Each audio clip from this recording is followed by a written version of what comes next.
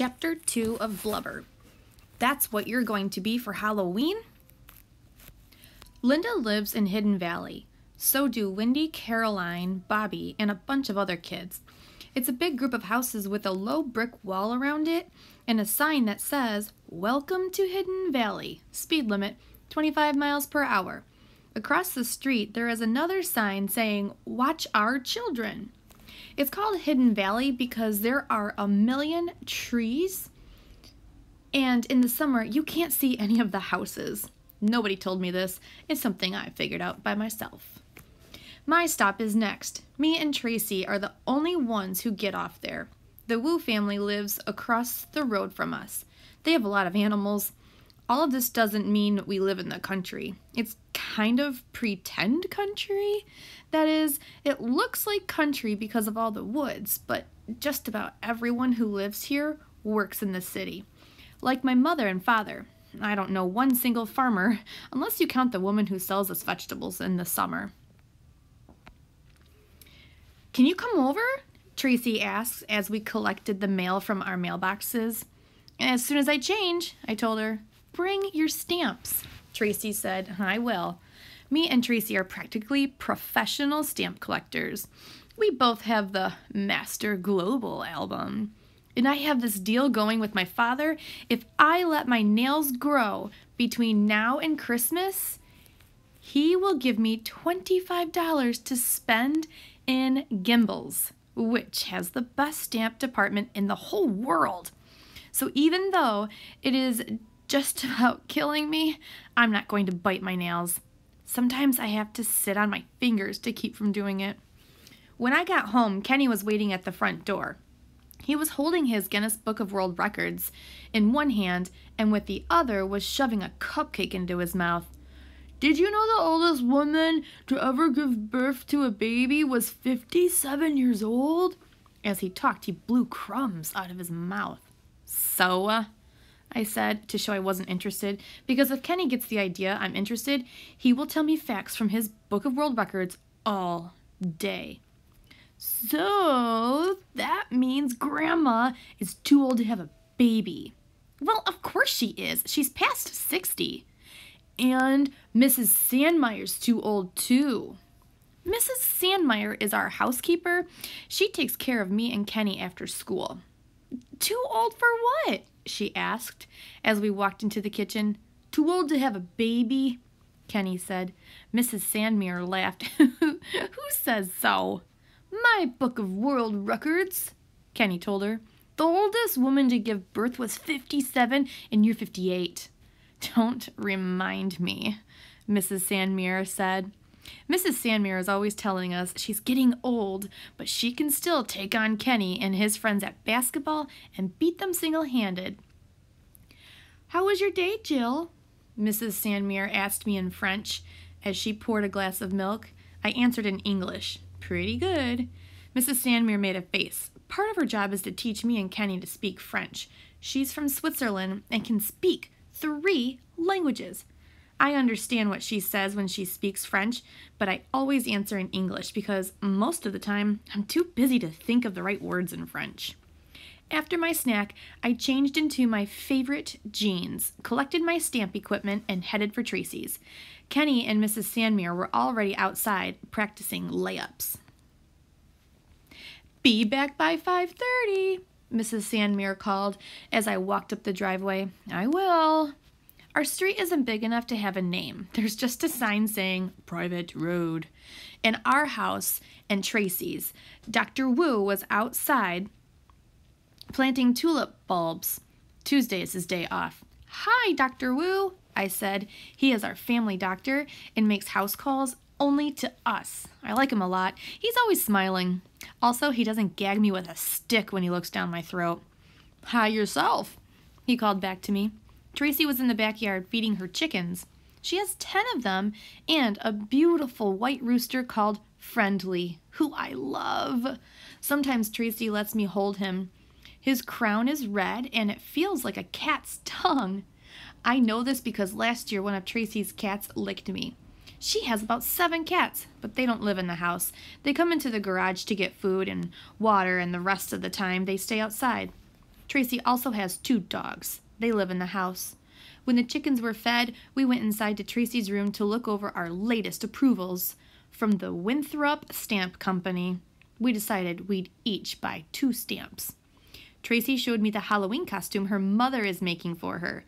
Big Bird from Sesame Street. It has yellow feathers and everything. It's beautiful, I said. I still don't have an idea for my costume. We went to work on our albums, trading doubles and fastening loose stamps to the page. And then, right in the middle of licking a stamp hinge, I thought up a costume so clever, I didn't even tell Tracy. I decided it would be a surprise. That night, when my mother and father got home, they brought 2 big pumpkins with them. I waited until we were halfway through with dinner before I brought up the subject of my Halloween costume. I don't think I want to be a witch this year, I said. I hoped I wouldn't hurt Mom's feelings because the witch's costume was hers when she was a kid. It was funny. Pointy-toed shoes with silver buckles, a high black silk hat, and a long black robe with a bow at the neck. The whole thing smells like mothballs. Besides, the shoes hurt my feet.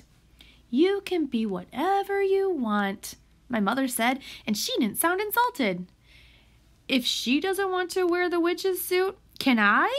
Kenny asked. A boy witch, I said. Sure, what's wrong with that? Nothing, Mom told him. I'd love to have you wear my costume.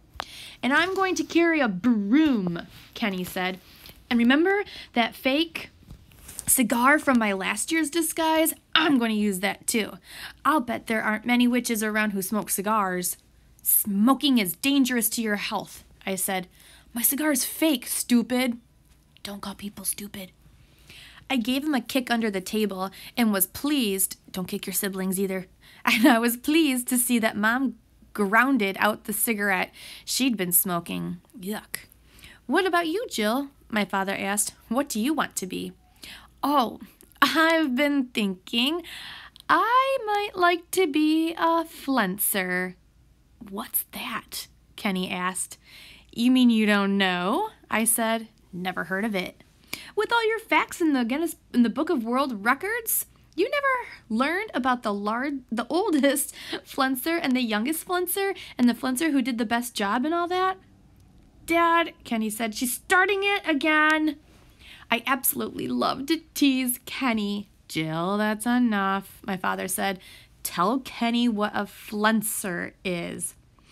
Yes, Mom said. I can hardly wait to hear myself. You mean you don't know either? I asked my mother. Never heard the word. Did you, Gordon? Nope, Dad said. Kenny jumped up. I'll be right back, he told us as he ran out of the room.